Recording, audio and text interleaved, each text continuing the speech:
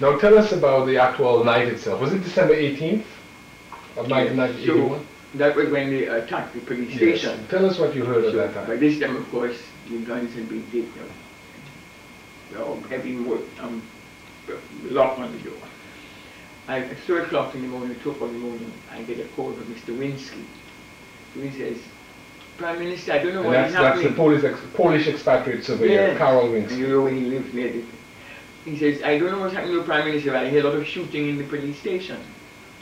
Now that afternoon I had had a meeting with the police. I have a meeting every month with them. And a little quarrel had arisen there. I think the Black Child began to quarrel. And I thought, when I heard so, I said, my God, this thing has exploded, the quarrel has exploded in this house. Blanchard was quarreling with someone else? Yes, and somebody said something and he answered in a way to make the person look stupid. Or, you know, I mean, I can't remember exactly what it was, but I said, oh God, this thing must have...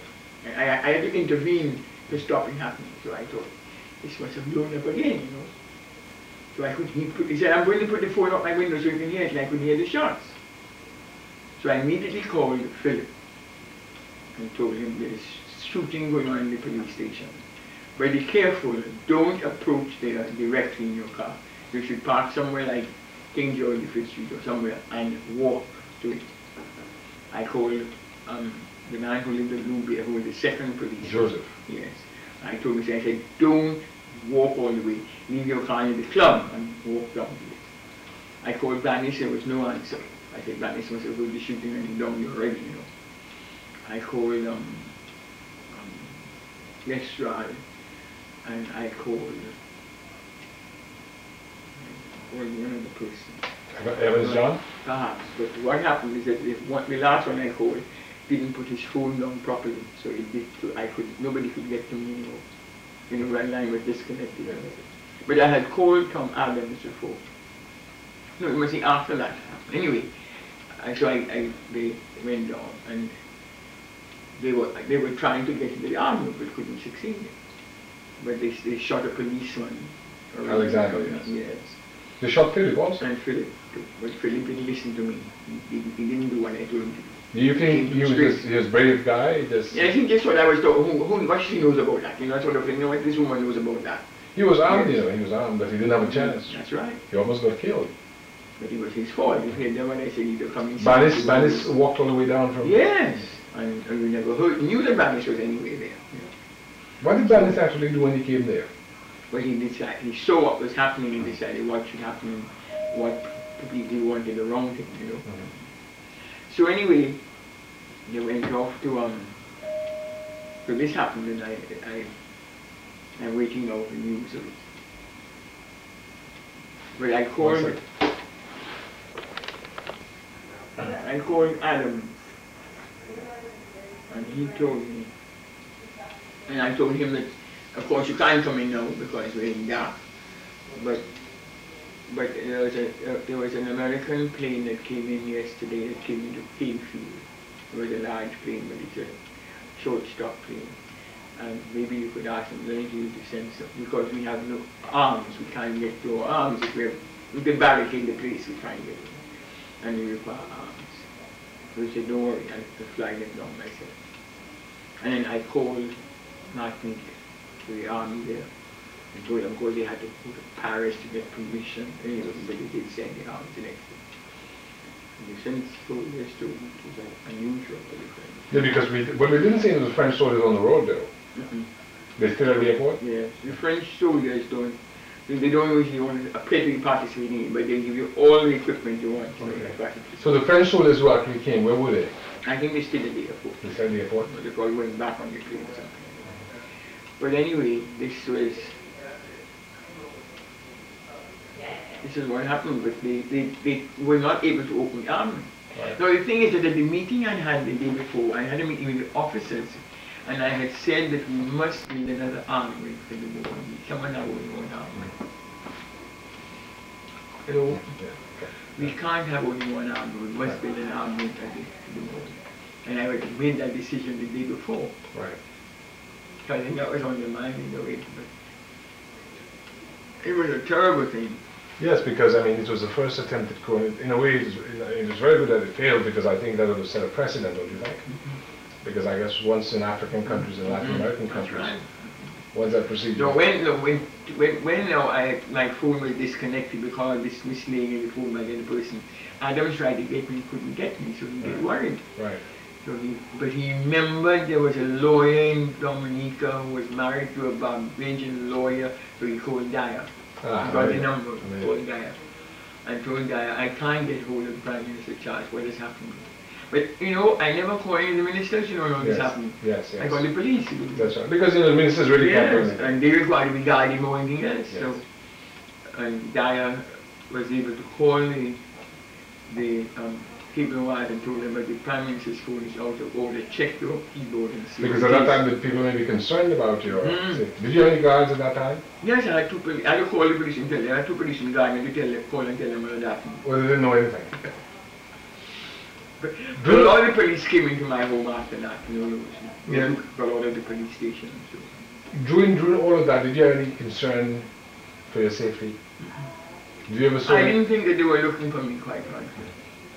Though they might have come and taken me, but I never thought of that, quite frankly. Did you ever think of going to the range and learning how to shoot or anything like that? Oh no, not interested. Have you ever been? I gave them a range, the first thing I did. And they wanted to call the range up and I said, nothing doing. You wanted to call it after you? Yeah, I said, nothing doing. Where was that? It's up at Gabriel J, so Right. I said, call it Gabriel J range. Not, yes, right. Not Eugenia. No, I got Gabriel J. Tropical? That street, Tropical.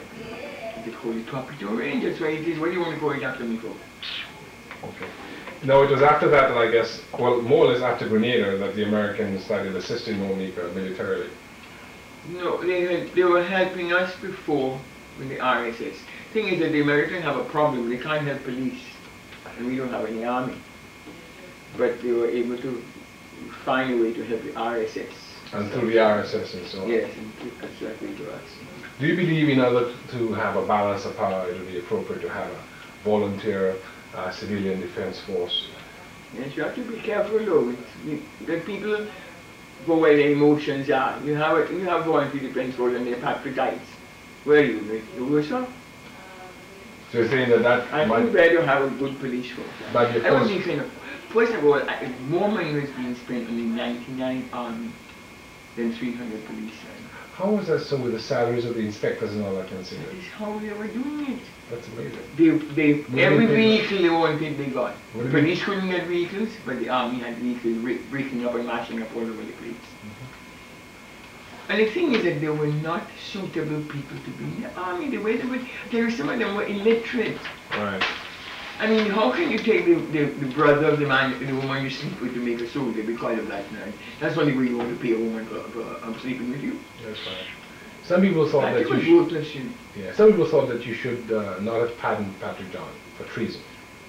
Well, I didn't pardon him for treason. The advice was that we could have taken him for treason, but treason is the death penalty, and he had been a popular man. And people might not have convicted him because it was the death penalty. So I took the advice of the lawyers to take the lower charge. So what was he convicted of? Conspiracy.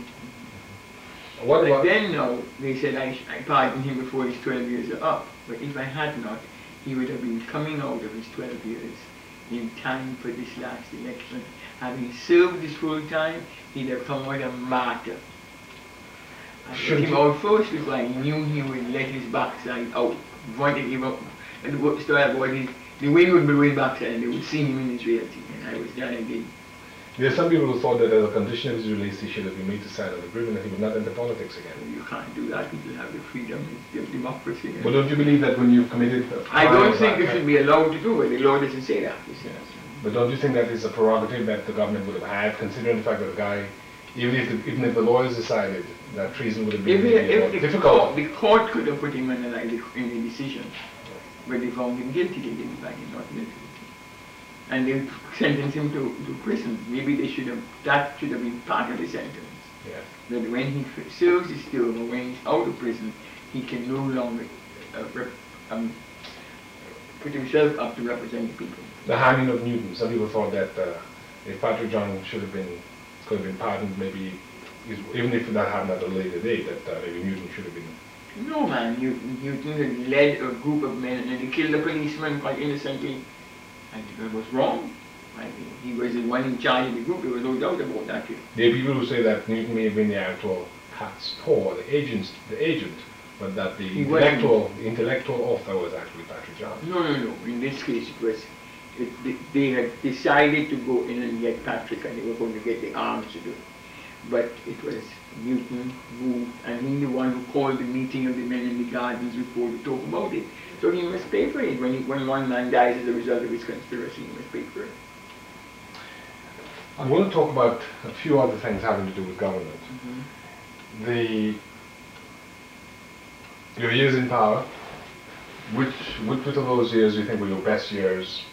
No years are best years. All years are bad years because we never had any money. And you can't run a country without money. And so it was hard work the whole time. And it was very hard because you had to decide priorities. And not everybody agreed with your priorities too. When you say we don't have money, you're saying that the government is constantly running the government or the country. The government never made enough revenue to be able to pay properly for all the things that required to be done. What are the most profitable arms of the government in Inland Revenue Service? When I say profitable, where do we derive most income from? From the customs. Customs? Although we don't charge for things going out, only for things coming in, the customs. Customs. Okay, so we're talking about for instance, the port. It has borrowed money to build itself. It's always able to pay off its debt. I see. Up to now, I don't know what those crazy people are going to do. Okay, so you're saying the airport and the harbour, the Deepwater Harbour, have been the most profitable or the most income generating. And it's the easiest way to collect money too, because you don't get your goods till you pay. Right. You know what I mean? Right. Yes. What areas of government, let's say, are the most expensive to maintain and the least, let's say? The teaching and the health and education, because it has the largest number of people. You can't help it, you're required to have people. I mean, you can't have a school without teachers. What creative ways do you think one can utilize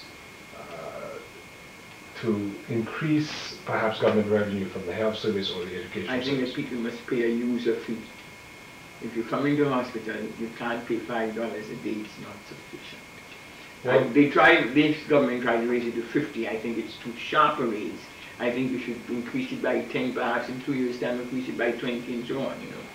What about schools? Do you think there's any way that different communities can be made to pay taxes to support schools? No, I don't think so. I think you have to continue having free education. Otherwise people will not go, although school is compulsory, they will not go to school. And an uneducated, it's much better not have a country at all than have uneducated people in the country. Okay. I think we have to do a lot more work about training our teachers. I think that we're not really making the teachers want to do a good job. So how do you do that? Not only giving them the training, but giving them the desire to make the children learn more and be better teachers. We're not doing that. How do you create that desire? How do you create that? No, it's a matter of... And people are getting worse and worse all over the world, you know, now. You know, in character and morale, people are getting less and less than they were before. So I don't know we can... We're talking about a culture then that is devoid of social responsibility. That's right. Tell me and how you that... require that to be built up. How do you do it? Tell me how that culture of laxity or indiscipline, which is what my older uncle, a musician, was, you know, as a great disciplinarian, plays into the entire question of, or is tied to the entire question of Americanization of our culture via cable television. I think that helps. It helps to prevent people being able to think properly about what is right and what is wrong. But apart from that, people just think that whatever you can get it. It doesn't matter how you get it. And that's bad, you know. I worry about it very much. Is there anything you can suggest that we can do as Dominicans overseas to assist Dominica's uplift? Well, I wonder if you would write... You're talking about Dominicans overseas? Dominicans abroad. To write simple articles, basing it on what you see here, and how the impact would be different if used differently at home, if that would help. You know, people are not reading enough at home either. And I wonder if it don't require more pointed articles for people to read and appreciate and understand. Well, I'm very happy that there's a new newspaper, it's the third newspaper. I'll show you a copy of it, a couple copies. The association here has donated books to the Ministry of Education at the time of Mr. Sorrento. In 1993 was the last donation of $10,000 of books. So we very much appreciate that, and I'm sure that's something we'd like to follow up on. What about money? How could we add to Dominica's foreign exchange earnings or income? Well, by deposits in the bank. But you can, if it's through the National Bank, you can ask for it to be put towards the housing window. Because I have always felt that people's esteem of themselves grow if they own their own property. I think people are prepared to make sacrifices if they own their own property. If they're renting from a person, they don't give a hoot, you know. And I think it's important to encourage everybody to own their own. Okay. I'm very keen on that. What do you believe was your legacy as Prime Minister with regard to education? What are you proudest most about? What do you think will left you? People began to realize that there's never time to stop learning. Because the adult education, nobody talks about the adult education program we put through. It's very important. Then people who never could read and write, or if they did learn, they forgot as soon as they left school because they never practiced it, at least can begin learning something. And I think it's important. I think that the thing is that you're never too old to learn. You're never too uneducated to learn. That in fact the only future for you is to continue learning. I think that's important. What about your legacy in agriculture? Diversification was one of your... Yeah, but it really not accepted. The opposition was so busy not telling people not to do it that it hasn't succeeded. But I think now the farmers are realizing that I wasn't wrong and I tell them to diversify. I went to the French people to see what they can do flowers with us and things like that, you know. Do you believe that the American government is being helpful to us? And at all, they're not interested in. The American government is not interested in anything unless it's a crisis. We're not a business, so we don't come. I guess this is maybe an interesting time to segue into diplomacy. Which countries do you believe have been most helpful to us in our development? Canada, France, England. What about Taiwan? Yes, Taiwan has helped, especially in the agricultural field. They've helped us. They've taught our people because the variety of vegetables you get at home in the market now is surprising. You know, it's all because of Taiwan and what they've done. And the fact that they brought in pawpaw as a legitimate thing that can be exported. I think they export it to Miami now. And peppers and things like they really have helped in the diversification. But you see, the opposition was preventing it happening because they were saying you don't require to diversify. She wants you all to leave fig, and fig is better for you. I told the people, don't let fig leave you. You must leave it before it leaves you. And they took it to mean that I say get other fig. I'm saying no, you must have other things besides fig. When you say fig, you mean bananas, because here in the United States figs are different. Yeah. With regard to the Taiwanese, do they give scholarships? Yes, they just give them some scholarships to people, but it was, I wonder about it. If the language is Chinese, I mean, it's a waste of time. I just saw an article in the Washington Post. China's economy is scheduled to pass the United States in the year 2000. China itself, mainland China. Mainland China. That's right. So maybe it might be good to have some Chinese-speaking Dominicans. I know what I'm saying is that I don't know if you can, they're giving scholarships to do with trading, and I would like them to do trade and development, but you must, to go and get a scholarship, you must learn the language, I imagine, unless it's being given in English, I don't know. Tell us about France. How has France helped? In our health, you know, for 20 years, the French have given us medical doctors to do work for us in our villages, which has helped, and every time they send doctors, they have to send equipment. So I always ask for a different specialist. So I get different they did like they're going to do our new surgery for us. At least they promised to, but I don't. This government is playing the ass so them I can get it. I don't know. Well, they did do a new wing of the hospital. I saw that. No, we did that also, but I knew that I had asked them for surgery, and I knew that they would not do it unless they saw us doing something for ourselves. So I borrowed the money and did the new children's ward, the new maternity ward. What about the new casualty? Who did that? Well, they did that before. Yes, they did. That's a very good piece of work. Yes, it's very good. Is it computerized also? I think so. I think it's computerized. What about England? What has England done in recent times? Well, you had Brussels with the banana industry. You know, without them, we wouldn't have got through with Brussels and the banana industry. And what about grants for major projects? In Rouge. Not no, I don't see it. And then Britain promised me, well, they did the Bayfront, which was a £3 million job, which without it, Rosa would have gone last year, you know, in the store. Yeah. But they would like, I think they would do more, because they promised me when they came to do open the Bayfront of it, say it was in use, and the new post office, they promised me £5 million. But they told this government they're not giving them unless they take a project with the IFM, because they don't trust the way they spend the money.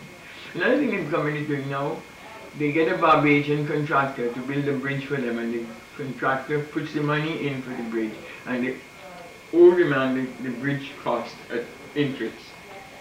I mean, a bridge you must get from a country is given to you free, you know? Yes. What about the Canadians? What have the Canadians done? They did a lot for us in water, and they had planned to do the whole of the roads with sewage again, because that's more than 100 years old. And they had begun the work because they had very great technique where you could look through a television, you could see all these shorelines, see where little block where they hadn't been used for years and things like that. And they're going to put in the water in Roseau. But the government want other things extra, they always pile up things, so they can't get the basics, you know. What do you believe is... They seem to think that if Canada says we help you in that, you can demand more from Canada, but Canada has its own problems, you know. Right. How important is the art or the scale of diplomacy for a small developing country like Dominica? I think it's important, but you cannot afford to pay for diplomats all over the world.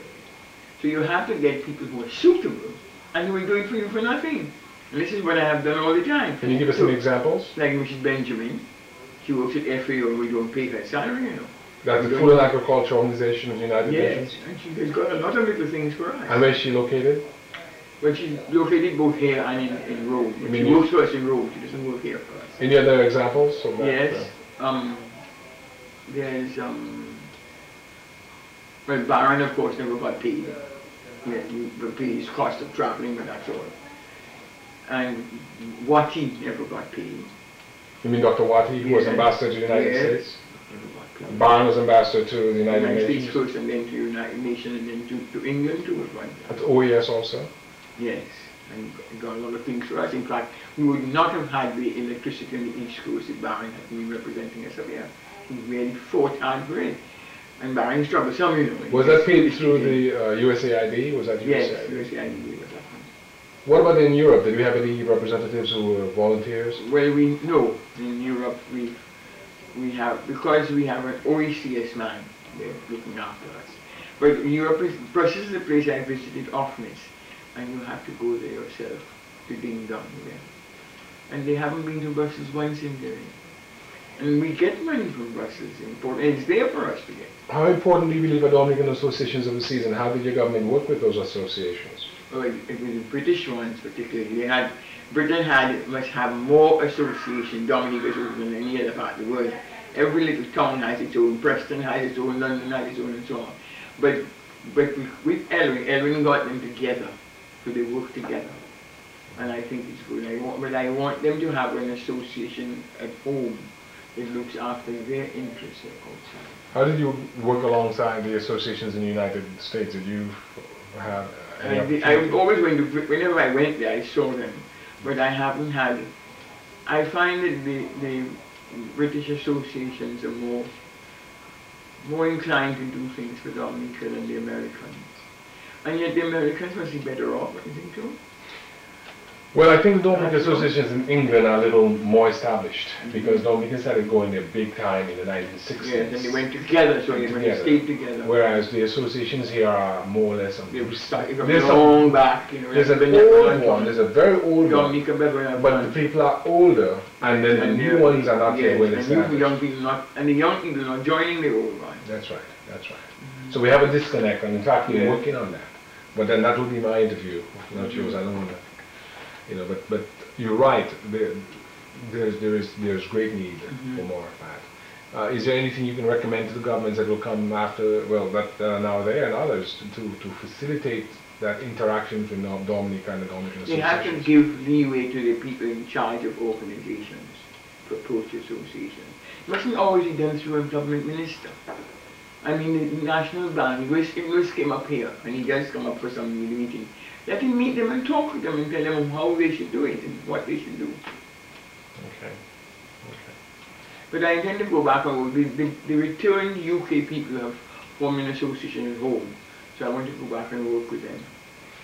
Okay. What do you believe was your contribution to the development of women and women affairs in North I think merely that women looked at me and thought I had achieved, and so they learned to achieve too. I don't think that I did anything. I didn't hit any spots. I mean, they themselves saw the spots and moved on. Do you see yourself as a feminist? No, I'm not. I believe that a woman can do anything she puts her mind to. And I think that women have always been important in politics in Dominica, even before they had the vote. But I don't think I'm a feminist to say. I don't believe that women must be put in charge of everything. I just think that women should have an equal right to do the things that they can do. I think most people characterize that as a feminist position, even if you do not consider it such. Yeah, but then it's not. I mean, a feminist is a person who thinks that because you're a woman, you should be in charge of things. I don't think so. Okay. What about the Dominica Medical School? How helpful has that been to our local economy? Not at all. I think, well, it helps the people in Portsmouth who have houses to rent and so on. And that is why I allowed it to stay on. But I haven't got any faith in the man who runs it. I think he's a damn crook. And I don't think he's interested in Dominica. I think he's interested in making money. And now that they're refusing to assist them now, they're refusing to recognize him now. And I don't think he should be recognized. I think that I don't have any faith in him. But don't you think that if the 800 to 1,000 students are made to leave because of the failure of the government, it would be bad for Portsmouth area. But he would like to put up his own dormitories, you know. When I made him give me the land in exchange for the debt he owed me, he says, why can't we put up boarding houses on this land? And government and myself, the guy said, get the hell out, man. I want Portsmouth people to make money, not you. That's right, because then he would be... No, I said, the only reason you're still here is because Portland is making me to send out of you, otherwise I wouldn't even bother having it. Let you speak out to you. Tell us about the future of tourism. I think there's a great future there. I think that more and more hotels are being built, and I think we must build more and more simple hotels in the hills and mountains if we go look for that. But I think, and also I think we've asked for the money for a long time. We're trying to get money to put in proper access to the beauty spots. But I think in each of those beauty spots, private sector must be encouraged to develop the bathrooms, the restaurant. That's not government business. But you must do something to encourage them to come there. They give them the land and $1 a year or something, but you must encourage them to do it. Because people want to go to a restroom, people want to have a drink, and it must be done properly and decently. But it must not be done by government. It must be done by private sector. So you're saying that someone can open a small business basically doing public toilets? That's right. And charge a fee? That's right, and have them there. And you're saying that your management... And the same person could be running a restaurant there. But not even a big restaurant, you know, a real quick food things. You know, people don't want to go and have, they don't want to have a fourth thing meal at a place like that. So it's a they want to have a drink, they want to have a beer, they want to have a juice, they want to have a sandwich and something like that. Perhaps fried chicken or fried crap or something, you know what I mean? Culture. But it must be the private sector, and you must go out, advertise it, show them how they're going to get assistance to do it, and let them do it. How important do you believe is culture in nation building? I think it's very important. And I think that even at these beauty spots, you have the chance to get people in the area to come and do a little cultural dance. Not a 4-hour thing, you know, a short thing which shows off Dominica culture. Right. Problems in governance. What do you think were some of the problems that you found out existed with the civil service and the people with whom you worked? I didn't have trouble with the civil service. I worked well with them. But I find that people individually want you to do for them whatever they want. They feel that they're entitled. They tell you they voted for you and therefore you must give them that. I tell him, how do I know you voted for me? You don't have any certificate saying that.